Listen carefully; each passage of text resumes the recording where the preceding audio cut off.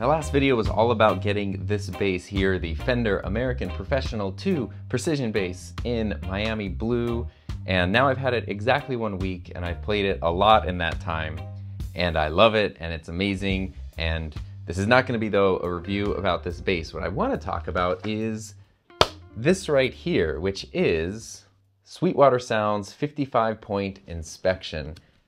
This is the first guitar, I'm just gonna call it a guitar because it's easier. First guitar I bought from Sweetwater, and the reason I wanted to get it from them is because I like Sweetwater a lot, but their 55-point inspection I thought would be something that could solve a lot of problems in getting a guitar that you know is in great condition, works perfectly, and kind of set up pretty well too. We'll kind of talk about that a little bit, versus just getting something that was sent from a factory, sat in a warehouse for a long time, and then makes its way to you, and you kind of never know what condition it's going to be in. So I'm gonna look at what you get with the 55-point inspection from Sweetwater, and I know you might be saying, sweet, what are you waiting for? But before jumping into that, I do wanna just spoil the whole thing and say, yes, it is absolutely worth it. I have no plans to get more guitars or basses, but you know how that goes. So in the future, if I need to get another one, Sweetwater's going to be the place that I go. I would much rather prefer that than not having it. They do their 55-point inspection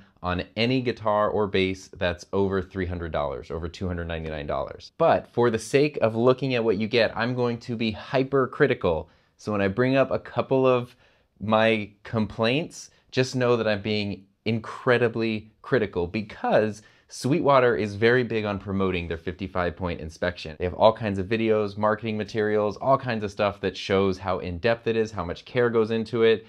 So with that in mind, I'm going to be hypercritical of everything. Oh, and I should also mention, in the last video, the biggest question I got was, did you get your Sweetwater candy? Because I didn't mention it.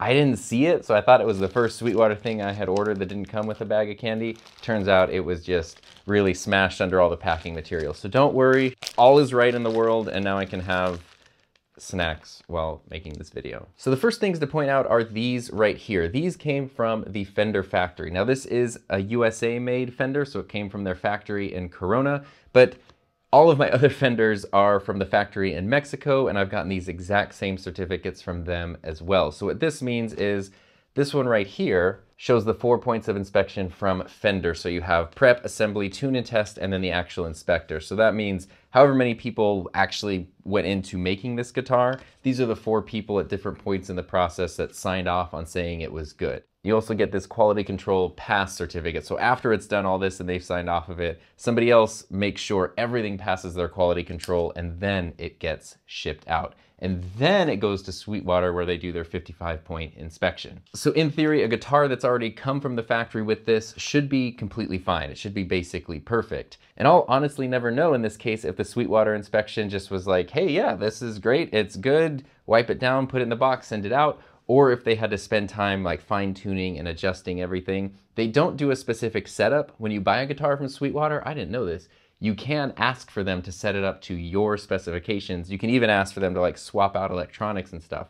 It's not free, you have to pay for that, but they'll do it for you before they send you the guitar. The 55-point inspection just makes sure that it's within the factory specifications. But the really important thing is they make sure there are no blemishes, and they also make sure all of the electronics and all the components work really well. So this little booklet is the booklet that goes with the guitar down the line in the Sweetwater inspection, and everybody who works on it checks off their boxes in here. On the front, there's the first inspector and the final inspector. So looking at this and using my powers of deduction, which I could be wrong, this is almost like handwriting analysis. But if I look at the way that these check boxes are checked, this section here, the handling section, looks very different from these sections, which looks very different from this final section down here. Just the way that the people were making check marks.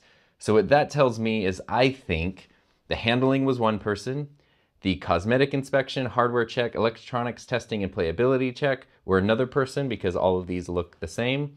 And then the tune and polish and the packing were yet another person. So the first part here, handling, says that they let it sit for 24 hours to adjust before they even took it out or did anything in their warehouse. They checked the case that it came in, the interior, the exterior of the case was in perfect condition, and then they verified all the contents and the accessories. Not that it comes with a bunch, but it makes sure that it comes with everything that it's supposed to. In the next section, cosmetic and construction inspection, was inspecting and polishing the body, checking the fingerboard, checking the neck joint, checking the strings, checking any plastic parts, hardware, inlays, the nut, and the headstock. I have a little bit of a complaint here, probably the smallest complaint of all time. On the fret markers here on the side, the little black dots, I think they're just painted onto the neck. This has a satin finish and then a glossy front. A couple of these, actually 4 out of the 9 of them, have like little cracks in them where it looks like the paint is sort of cracking. I don't know if the paint wasn't originally like applied properly in the factory or if the wood has changed and it sort of is like crackling a little bit. It's probably the smallest issue ever, but it's something I noticed. I can't even show it with this camera, so I have a photo I took with my phone so you can kind of see what I'm talking about.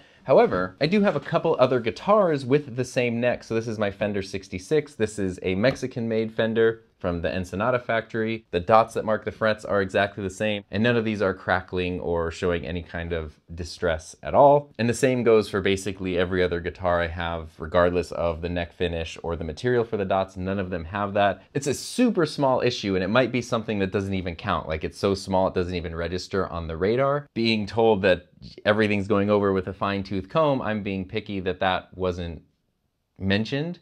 Because if you go to Sweetwater's website and you go to their like demo section of guitars where they basically put up listings for instruments that have some kind of blemish or some kind of defect, they're so specific about everything. They take a million pictures of it, they put little stickers on the instrument that point to exactly where the problem is, and then they describe it. You know, there's a 3/8 inch little indentation on the back that you can see in very specific sunlight. Sometimes stuff that literally doesn't even show up in the photos and they just try to describe it. So it's like really small details that somebody might not even notice. I don't think this qualifies for that, but it is not how it's supposed to be. It doesn't actually bother me. It's not anything I would return the guitar over, obviously. But again, being hypercritical, that's something that kind of seems like it made through the cosmetic inspection that maybe it shouldn't have. Hardware check, everything is great. Everything works great, everything sounds great, everything feels great. They make sure that the volume and tone pots work really well, that the pickups are working. Basically everything that it's supposed to do, it does. And then a playability check is the last one, so checking tuners,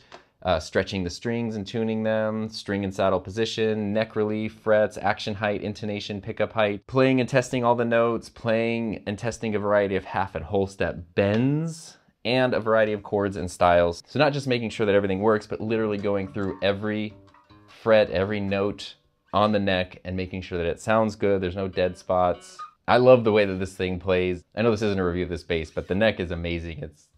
I love this thing a lot. The only thing that is probably more down to my technique is I found that it's pretty easy to make the low E string hit the fretboard. I don't know if you can kind of, it's almost like the action's maybe a little too low, but I kind of like it. Sometimes when I'm playing, especially if I'm playing fast with the pick, all the other strings are fine, then I get to the low E and it like sort of does that clackiness. For now, I'm just assuming that's me having poor technique, and at some point in the future, if I feel like, no, my technique is good, but I'm still having that problem, then I'll raise the height of that string a little bit. The other thing, which I'm actually gonna try to take a photo of to show if I can, in this little thing right here, what this is an easy way to adjust the truss rod in the neck. You can just sort of put an Allen key in there and twist it there without having to take off the pick guard, without having to take off the neck or anything like that. You can just do it right there. In there, there's a lot of like, it's like the body is rough.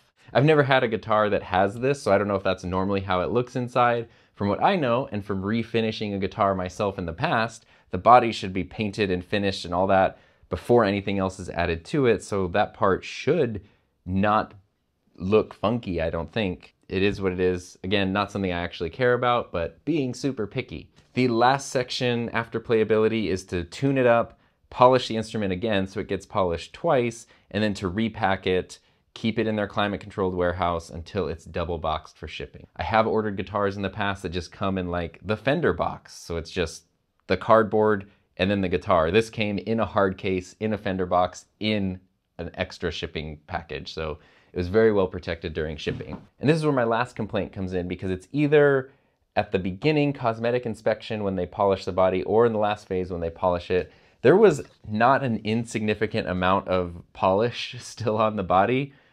which I haven't cleaned it yet. That's why I'm making this video, is because I want to be able to like actually clean this now, but I want you to be able to see it as exactly it came out of the package.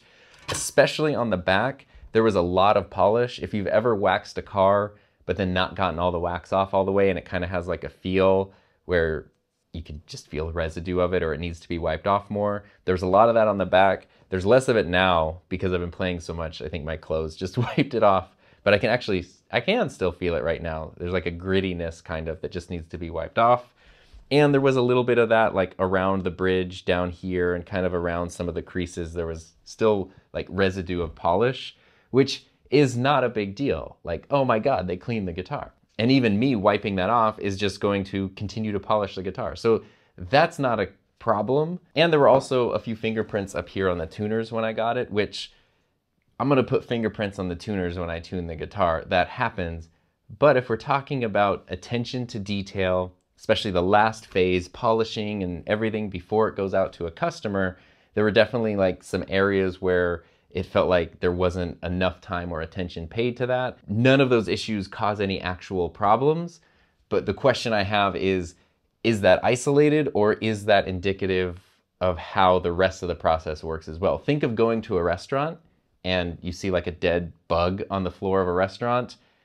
You might think, well, bugs come inside sometimes and die, so maybe that bug just died right here.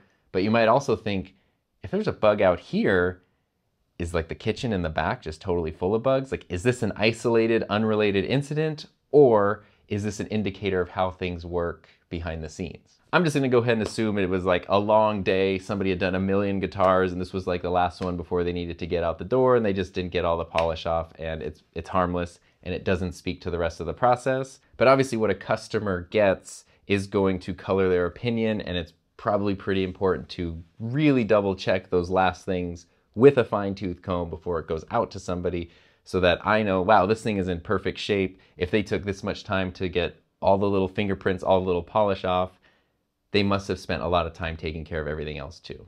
So that's me being, again, hypercritical. I still love Sweetwater. I would still recommend the 55-point inspection. If I get new instruments in the future, that's where I'm gonna get them from, because even with my little complaints, it's so much better than just getting a random thing shipped to you that you never really kind of know what problems it's going to have. I've had the entire spectrum on my other guitars that weren't Sweetwater guitars, where some of them are great and perfect and some of them have like serious issues, and you kind of never know because you just cross your fingers and hope for the best. So now that I've made this video, I can actually wipe off all the polish and clean everything up, and I can take the plastic off the Pickguard. So the last thing I want to do is, I do have a quick tip if you need to remove the plastic from the Pickguard of a guitar, because what I used to do here was, when there's plastic, I used to just peel it off, and then underneath the screws and underneath the volume things, I would end up with little bits of plastic sticking out because it looks kind of ugly. It gets stuck under these. So here is a trick I have learned for removing plastic from Pickguards.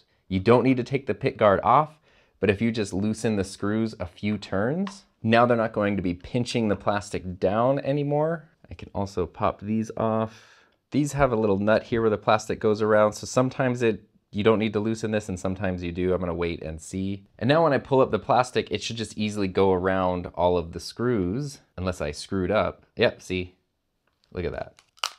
So that way there's nothing left under there. Here's the sad part where the USA sticker gets peeled off as well.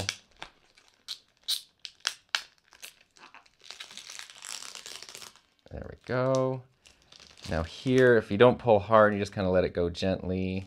I think I should loosen these a little bit. I'm not trying to take anything out or remove anything. I'm just loosening this up to give the plastic space to go around, because then it has no problem just slipping around all of these things. Now I did notice this though. Look at this. There's a little mark right here from when somebody was adjusting the truss rod. I don't know if that came from the factory or if that came from Sweetwater, but obviously the truss rod has been adjusted after the guitar was assembled. And I don't know if that's why maybe some of those speckly scratches were in there. Again, don't know if that's a factory thing or a Sweetwater thing. Obviously, like if I were to ever adjust the truss rod on this, I would have done the same thing myself. And worst case scenario, a pickguard, which is meant to get scratched up anyway, you could replace those super easily over time. It's a thing that happens. So all in all, Sweetwater was awesome. The experience was awesome. So hopefully this helps you if you're thinking of getting something and you're wondering if the 55-point inspection is worth it or what you actually get with that. So now I can finally remove all that polish and then I can play the bass.